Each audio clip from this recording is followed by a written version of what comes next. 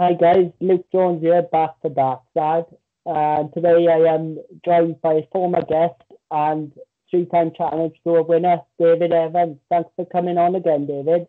No problem at all, Luke. Thank you. First and foremost, I want to say massive congratulations on winning your two-year tour card via the Challenge Tour.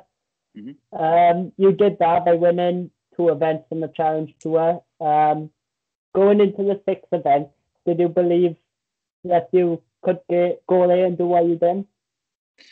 It was always tough to come from where I'd started off, because I only started off on, I think it was £150.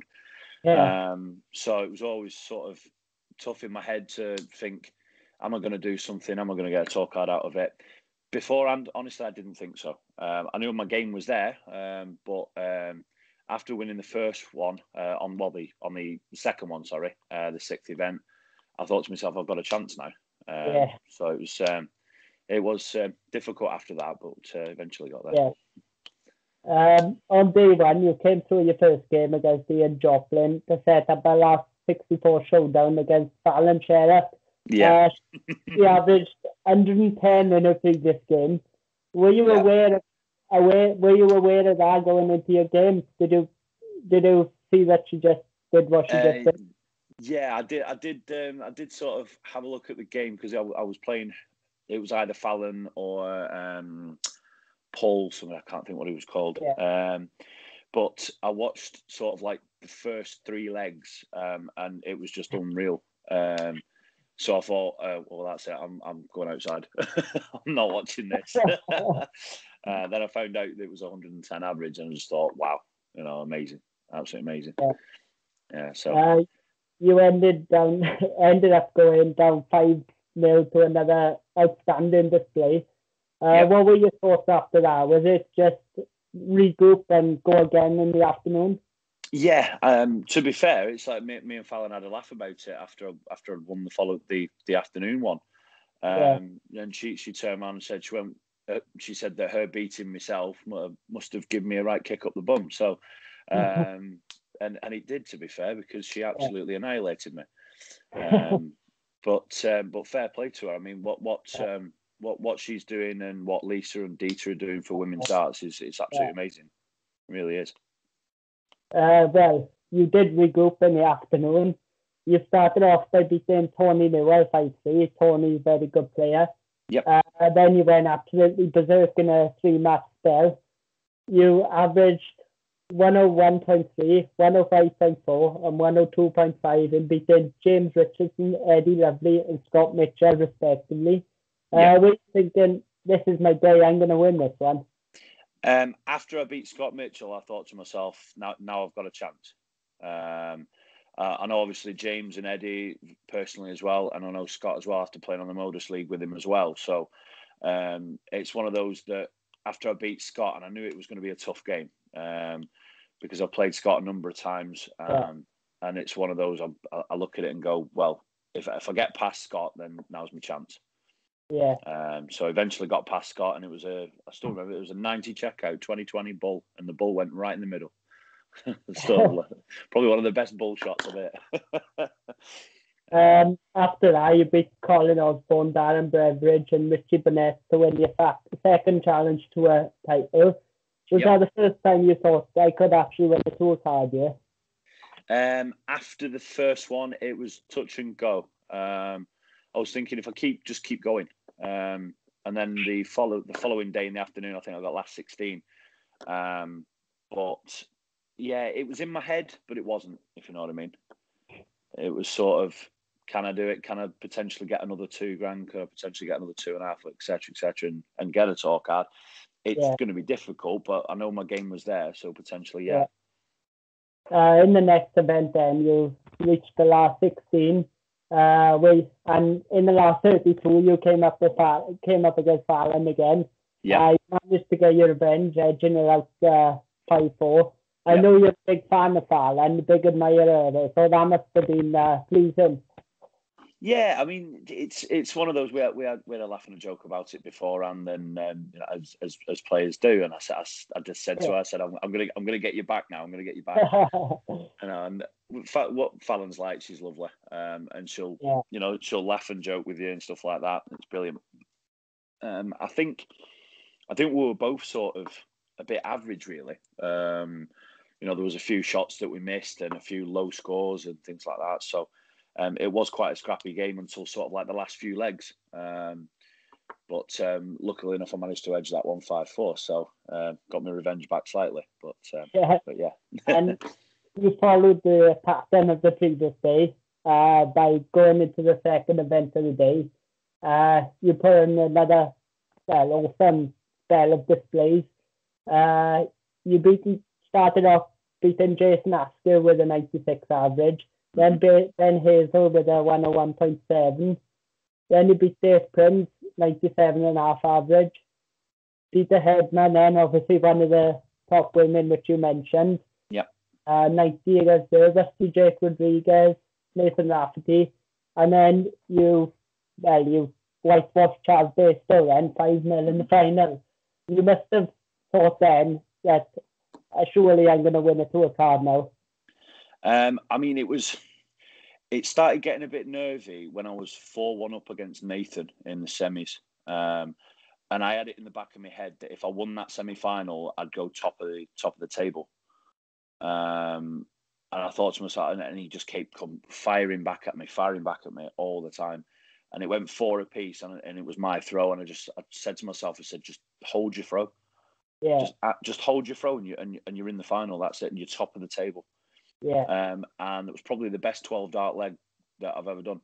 I know it's definitely the best treble, the best double 13 I've hit. I know that. Single 19 went for big 12 and it went in treble. Probably the best double 13 of it anyway. No one likes the double 13, but when it goes in, everyone loves it. That's it, but when it goes in, you love it. Yeah, that's it. On the last day, you went down in the last 256 and last 128. Yeah. Was there permutations of like what needed to happen for you to get to a card weighing on your mind?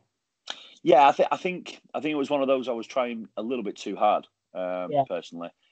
Plus the other thing of I think it was sort of being a bit lethargic, sort of tiredness. I think, well, not in myself, but in your arm. When you play 4 events over 2 days, you think, yeah, that's fine, no problem. But then you think ahead to yourself, you've got another 2 events to do.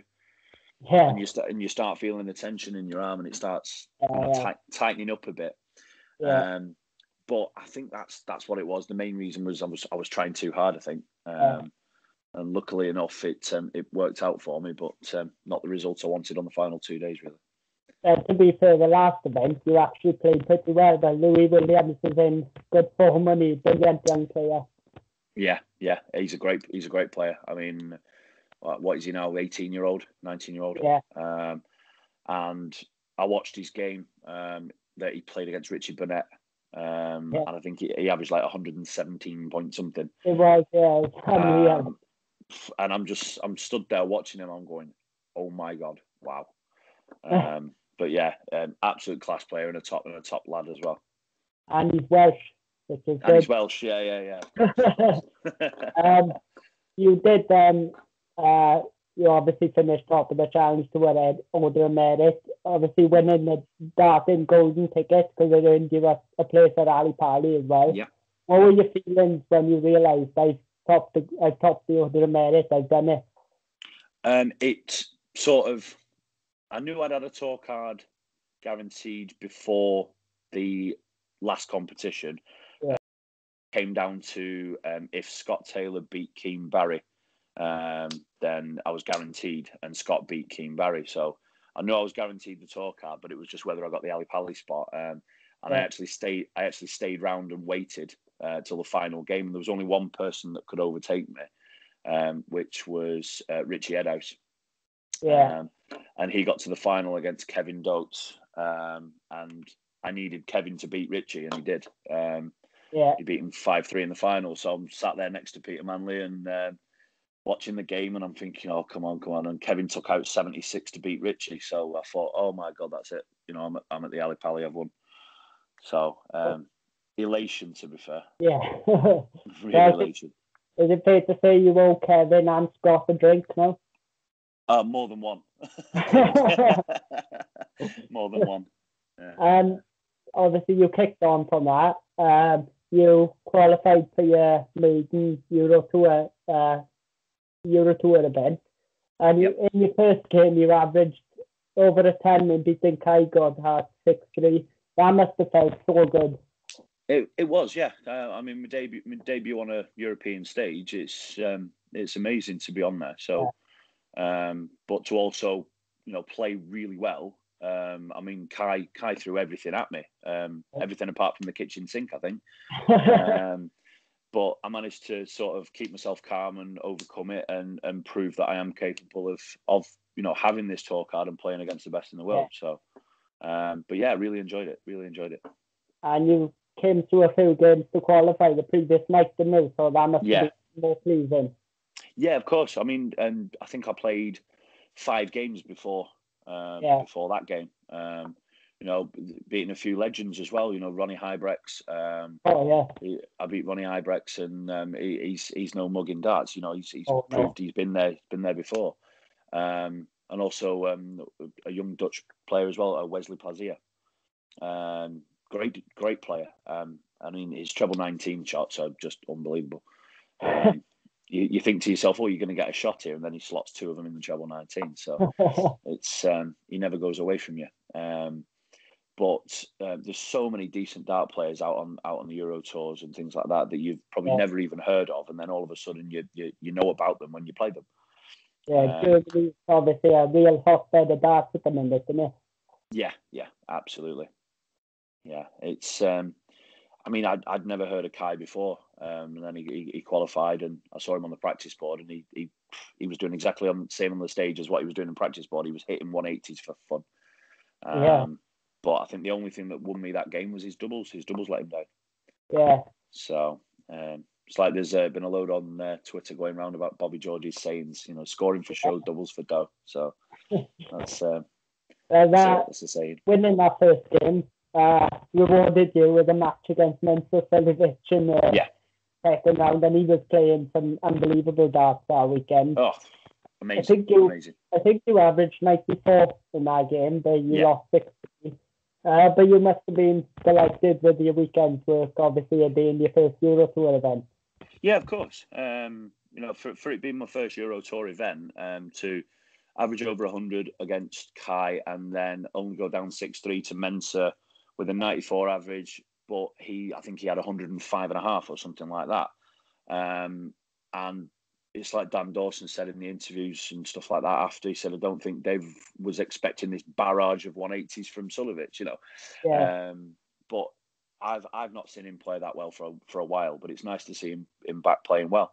Obviously, I hope he doesn't do that against me on the Pro Tour, but but it's always nice when players are playing well. You never want anyone to play badly. Obviously, if it's for £500,000, then you do. But it's one of those. It's nice to see him back playing well, and what a gentleman he is as well. Yeah, and then he went and he should have got to the final last weekend as well. He missed 4 match starts to beat Michael Van Gerwen. So he's playing some unreal stuff. He is, yeah. It's nice to see. Obviously, all the guys that are going to be on the tour, that are on the tour at the minute, it'd be nice to obviously being amongst that for the next 2 years. Learn from it and get some experience from it as well. So what are your goals now? You know that you've got that 2-year tour card, and you know that you're going to be playing at Ali Pali. So first and foremost, what's your aim for the World Championships? And then following that, what's your aim for your 2 years on the tour? Aim for the World Championship is honestly just enjoy that one. Enjoy it. I know I'm playing well at the moment. Keep the practice up beforehand. But first and foremost, just enjoy it. That's the main thing. From January onwards, obviously 2 years on the tour, that's when the hard work starts. The hard work starts obviously before the World Championships, but the main hard work is to try and get myself in the top 64 over the 2-year period. So if I have a good first year, which I'm gonna aim for a decent first year, then I can sort of keep pushing on for the second year after that as well. Maybe you could do a Glenderrant and qualify for the match play, Grand Prix, everything in the first season. There we go. We never know. You never know. You know, where there's form and heart, there's always a possibility. Exactly. Well, thank you for joining me again, David. No problem. It's been brilliant seeing what you've been doing the last 2 weeks. I'm so chuffed for you getting that place on the Pro Tour. Just wish you all the best and enjoy your first game. Enjoy your World Championship, first PDC World Championship, and then just enjoy the 2 years on tour. Thank you very much, Luke. Take care, buddy. Thank you. You too. Cheers, Dave. Thanks, mate.